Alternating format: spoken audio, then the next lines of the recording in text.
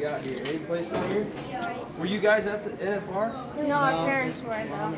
Oh, you were down there? We watched it though. Nice. Was it a good trip? Oh yeah. Good. Is it, you want me to sign on the top or underneath or what? Underneath, okay. Good thing we said that. Thank you. You're welcome. Anytime. Good luck. Thank you. Appreciate it. Thanks. What'd you end up doing on your free time today? I went to Cabela's and we went to Shields. Got my little bit of Christmas shopping done. Embarrassed to say, I got that wrapped up. I mean, it's good I got it done. Tomorrow's Christmas Eve, so, but I got it done. Good to go, guys. Thank you.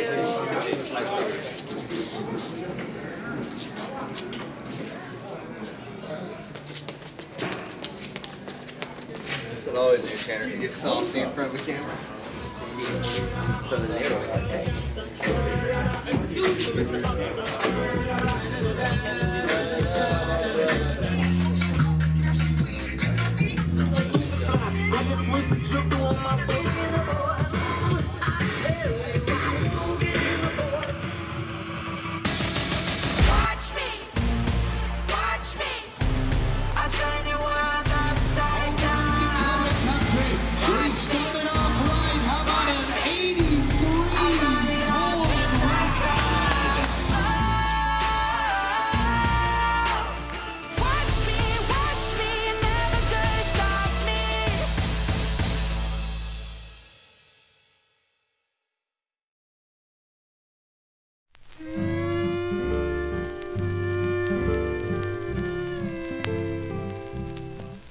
All day I faced a barren waste without the taste of water, cool water. Old Dan and I with throats burnt dry and souls that cry. Hey, Dad. Mom. How you doing? Good to see ya. I grew up in a rodeo family. My mom and dad both rodeoed. My dad rode bareback horses professionally and he retired in '98. And that was the summer I turned old enough to start going to youth rodeos. We put him on a horse when he's 9 years old, which looking back, that was maybe a little early. We probably should have waited a year or two. We put him on one and he got ejected off. He went about 9 feet in the air and then popped down on his feet and got up with a smile on his face. Give that guy a hand, oh, Tanner, 9 years old. We laugh so hard when people say he's famous because we're just like, it's funny. Yeah. It's just funny. I mean, we don't see him as famous, but I don't think he sees himself as famous either. I mean, he's cool. We think he's cool too, but yeah, it's just always been our brothers. I have a complex about riding a horse because my sisters always make fun of me about it. Oh, I'm sorry about that. Are you not good at it? I mean, I ride fine, but... Well, what part did they make fun of? It's chicken wings. It's true. Tanner, looking pretty good right there. Whoa! Tanner, we need to work on the get-off, buddy. Our kids are, well, maybe gonna mutton bus tonight. Yeah. We'll see. Yeah, Rowan was pretty excited about it. And now he's saying, Well, yesterday, I was like, buddy, we're here to ride a sheep tomorrow. Yeah. He said it. He's like, yeah, when I'm big tomorrow, when I'm big like you tomorrow, I'm going to ride a sheep. And then today, Lonnie asked him, and he's like, tomorrow. Yeah. I'll ride a sheep tomorrow. And tonight will be Rowan's first night doing the mutton busting, which is the sheep riding. And so, are you excited about that? You get to ride a sheep tonight? What are you gonna do? Hold on tight. You're gonna hold on tight. Yep. Got a trophy on the lines. Nice ride, Rowan. Tanner Oz, all these people out here for Rowan tonight. That's it.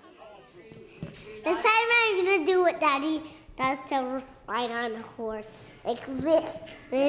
Do this, and then shake my head. Yep. And now get to spurring.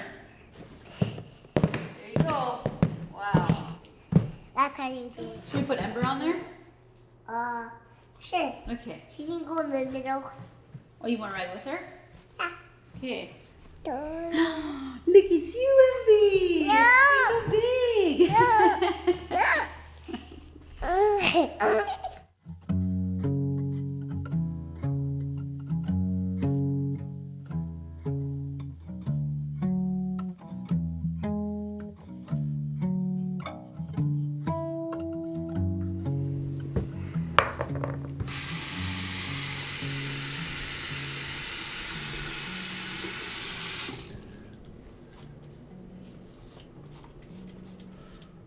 We're here at my home in New London.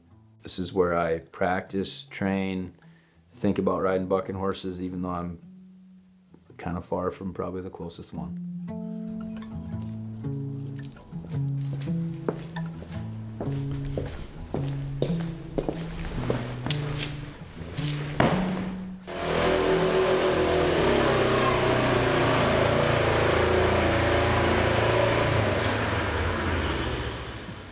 That was actually another thing I spent some dumb money on because they gave me that Ranger, but like it didn't have a cab or a winch or bumpers or nothing on it, and it felt like I was gonna be rich forever.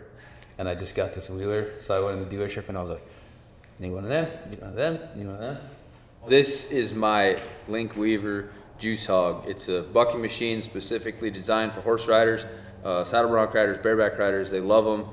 There's 5 speeds, it's an electric motor, great tool for practice, and we're about to drag it out right now. What's on top of it? That is an infant car seat on top of it. For beginner riders.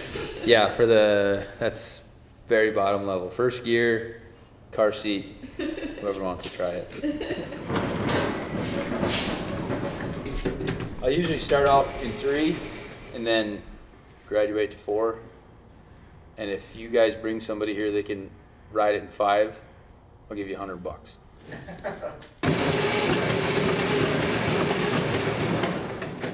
Good.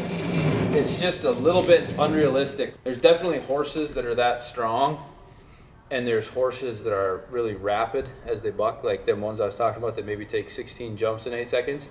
Whack, whack, whack, whack. But there's no horse in the world that's that strong and that fast. It defies gravity the way it...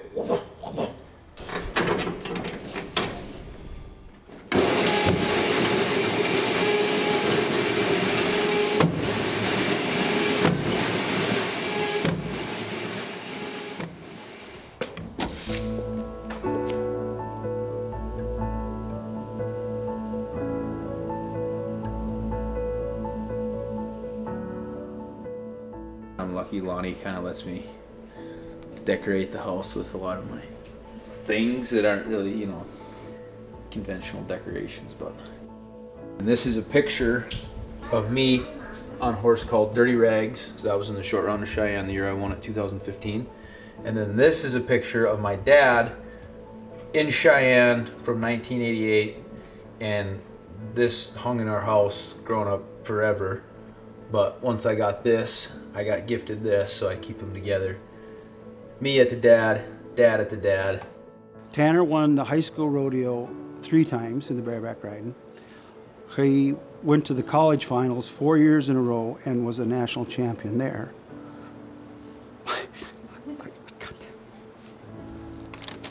I don't know why I do this every time I talk about my son.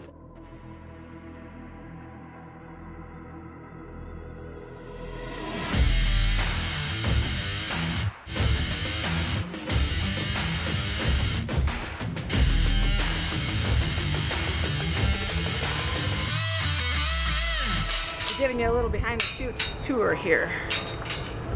They check the animal pens every day to make sure that our animals are healthy and safe.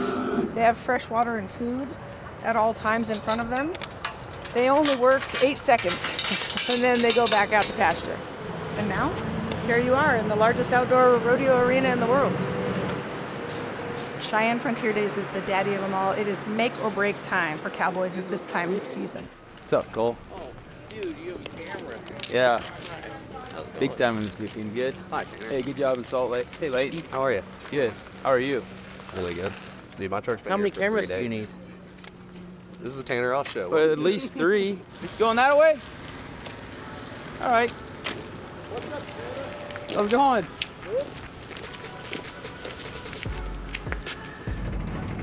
Yeah, Cheyenne is a great gathering. It's kind of home base for a lot of guys for a while because, you know, there's rodeos going on in Colorado and Nebraska, South Dakota this weekend. You know, everyone's just basically hanging out and loving life.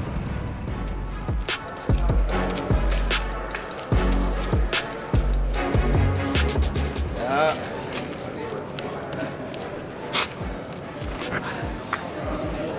2015, that's too long ago.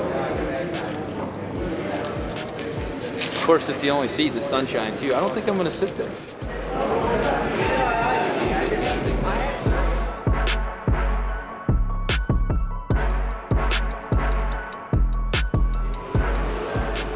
I've been here when it's hot and I've been here when it's muddy.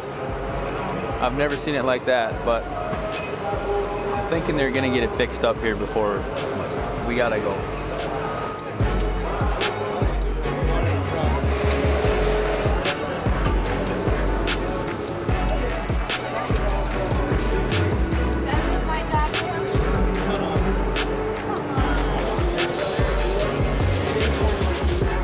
Yeah, you gotta be able to turn your toes out. And that, I'm probably a little naturally duck-footed anyway, so that helps.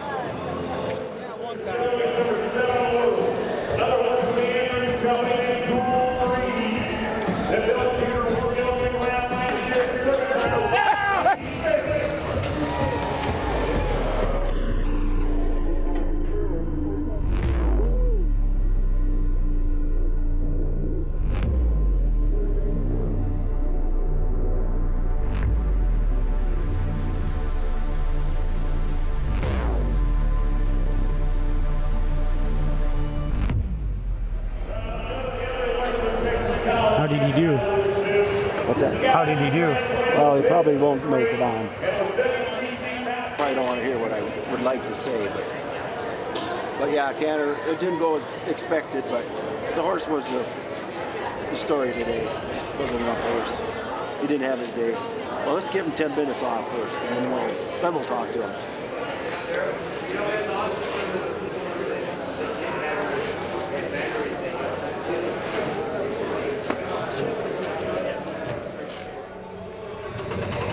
I didn't win. I didn't even actually get close. You just wanted to share, right? No. No, that was not my game plan. What you guys saw was my whole Cheyenne right there, that's it. Yeah, it was just a lot of work to get to that point, to hit the ground and hear your score and realize it's not enough. Yeah, I get frustrated, but also I had another chance. Even that later that day, I was at another rodeo. That's the thing, you cannot dwell on the failures and the faults, because you gotta pack away the negativity in your gear bag and it's on to the next one. You have Ot 70 Rustler. In rodeo, you've heard the expression, the luck of the draw, and that's, you enter the rodeo and they pluck a horse out for you. You know that horse, don't you? Been on him? No. Like, she's not gonna You show up, you try him, and most of the time when you got the right horse, you can expect to win or place. That's what we look forward to. Okay, man. Okay. See you, Kyle. See you, buddy. Good luck. Okay, see ya. Hey, is this mine? That's a sealer. Benzoin's in the car. Oh, not mine. Good. I'll feel a lot better once I get in the truck, crank that AC. Which way can I go? Probably forward. Oh, that's it? Oh, we're off to a great start here.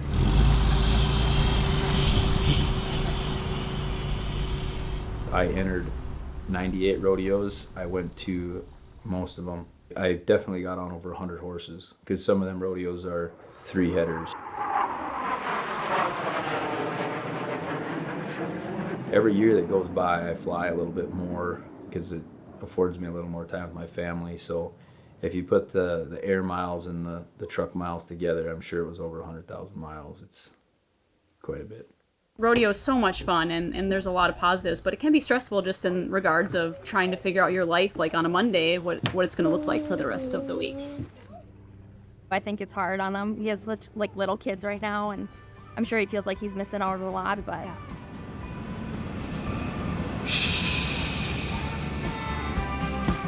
Rolling down our 40 on a nickel and dime.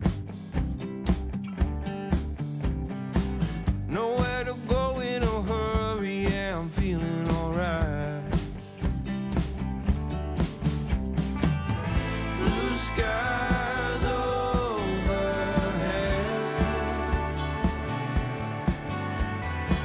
Well, am I dreaming? Is this really it? That's the guy you're using.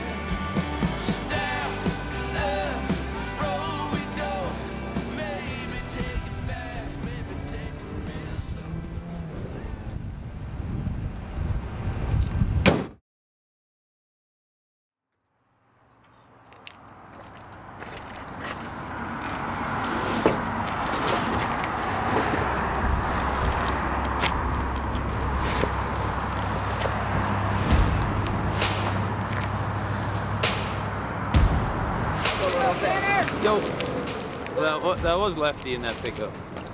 Thought he had a different rig.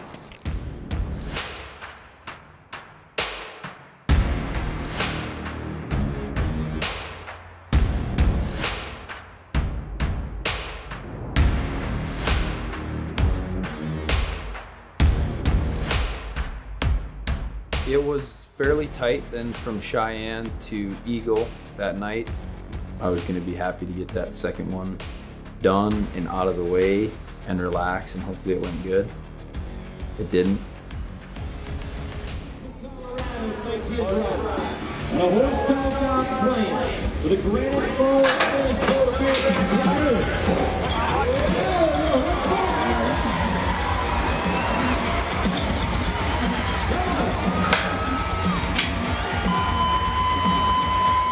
Horse turns out backwards. Well, that's an automatic re-ride. How many of you think he ought to get on another horse a little bit later on?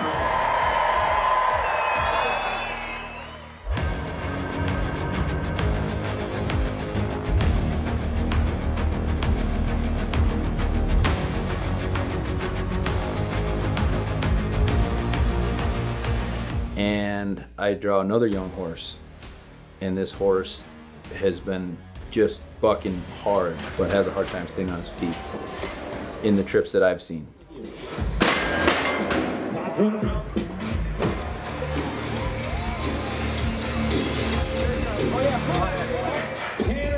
Granite Falls, Minnesota. The wild thing is the bucket horse. As soon as he gets off the gate, I'll be ready. Eagle, Colorado. And then you give you a little roll. That's good, Kyle. Stop. It's time to get wild. Come on, Dan! Go!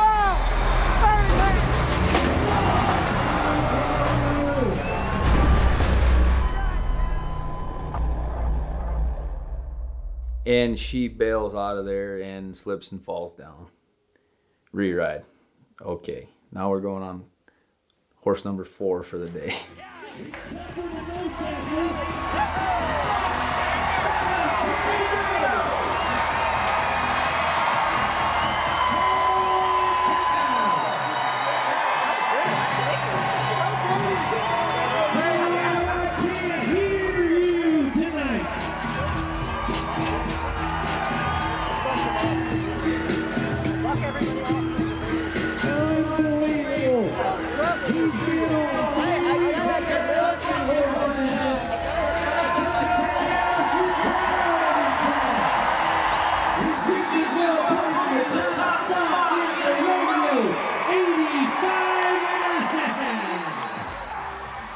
Perfect little bareback horse for the shape I was in at the time, and they liked it. I think I was 85.5 and ended up placing there, getting a good check. So Today in Cheyenne, when I got done, I was 79. I would have given anything for an option for a re-ride, if they keep letting you try, you just keep going, because see what happens. You know, I was 74, then I was 0, and then now I'm leading it. Me and Kyle are sitting first and second right now. Yeah, 4 horses in a day doesn't sound like a lot in the morning, but by now it's like, yeah, that was kind of a lot. Yeah.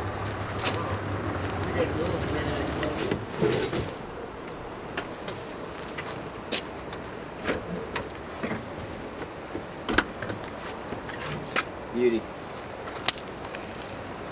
You got it, cowboy? Yeah, I got her. Nice. When I met my wife, she knew I was a rodeo cowboy. You know, we kind of had an agreement. This is what I do. This is what you're signed up for. This is, you know, I packed her along with me to a few rodeos whenever I could, and it was like, hey, I'm gonna do this for as long as I can.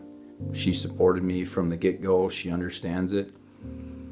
And we still check in and have that conversation now because life has changed so much. You know, we got 3 kids, and being a dad is first and foremost for me. Hi, honey. What are you still doing awake? Bristol, guess what? I'm gonna be home on Sunday. What I play when Dad's away? Cowboy, cowboy.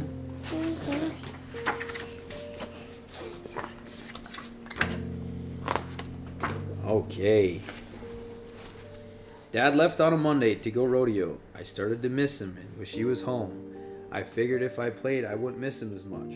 So I ran to my bedroom to get... My kids are probably the least understanding of it, but they sure are happy to see me when I get home, and I miss them like heck when I'm gone. And I hope that, you know, when they look back on it someday, they won't think that, you know, Dad was just gone all the time, but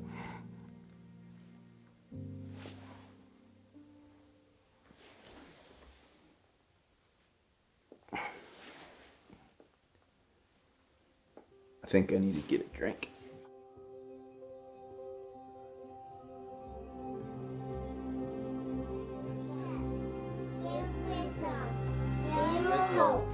Strength and power, bless you with good things.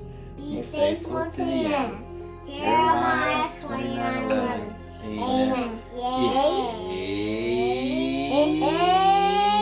Jesus. Can you put the nightlight on, Dad? I'm a different.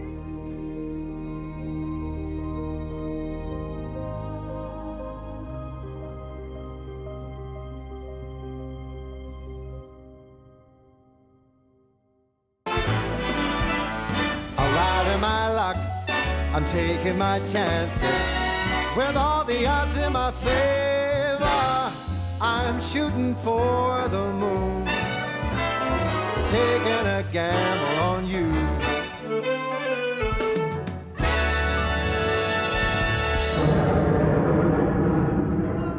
Are you guys excited to be in Las Vegas? Yeah. The way our season is set up, we rodeo from October 1st right through the last day of September. The top 15 guys in the standings go out to Vegas, and they get on 10 nights in a row. And then they add all the money from the regular season and the National Finals together, and that is who wins the world title.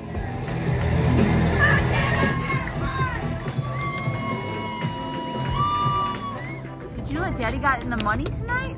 That means he won a little money for us? Woohoo! Way to go, Daddy! My kids love it. I'm lucky to have the support of my family. The support that I've had and the ability that I've been blessed with has carried me to where I am. Ready to go. Oh, wow. Yeah, Yeah. Great little horse. Should go off there kind of around to the left. Lots of kick, lots of timing, lots of hair. How you feeling? I am tired, but I'm happy. It's a good day. Yeah, this Day is of the day. round. We're still doing round 7. Round 7. We did 6 and 7 today. It's a Wednesday.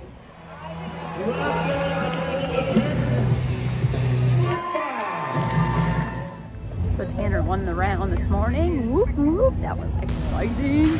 And now we are back for the night performance.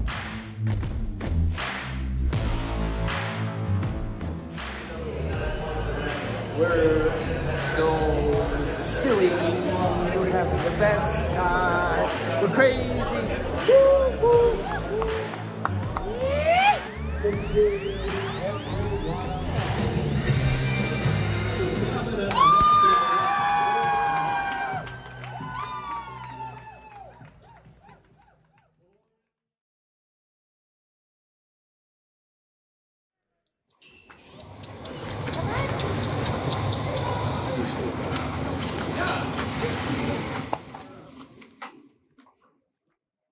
I was the oldest bareback rider there this year, that's true. By how much? Just by a year. But how did it make me feel? Fine. Because I left there healthy and it was good. A goal I set for myself long ago, after I'd made the NFR, I said I wanted to go to 10. I missed the NFR in 2018. Now I've made 8 at 33. If I make 2 more, that'll be a goal I can cross off.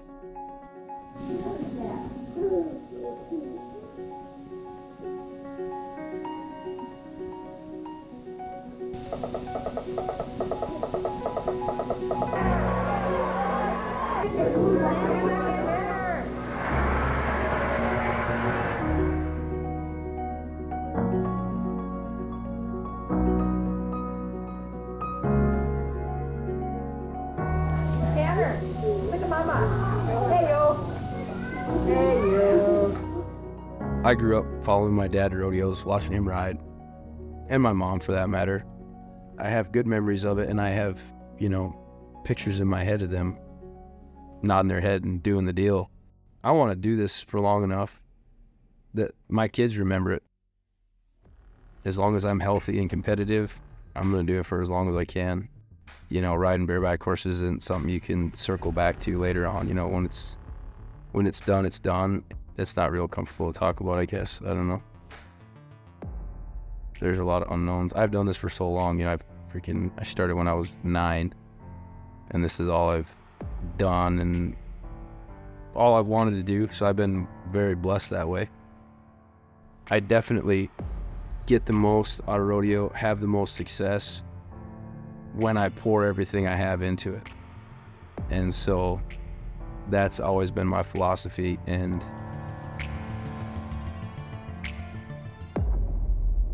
still is. These are the moments that define us. Do we run or do we rise up? We're taking everything we're feeling, blowing through the ceiling. Oh, oh, oh. This is the story they remember. No peace, no surrender. You can't kill a legend. Legends never die. Oh, oh, oh. So we were just over in this green room, because it was the quietest place here. A bunch of people bust in the room. Shh, we're doing an interview, and I'm like, let's wreck this kid. Here they come. This program is made possible by the Minnesota Arts and Cultural Heritage Fund and the citizens of Minnesota.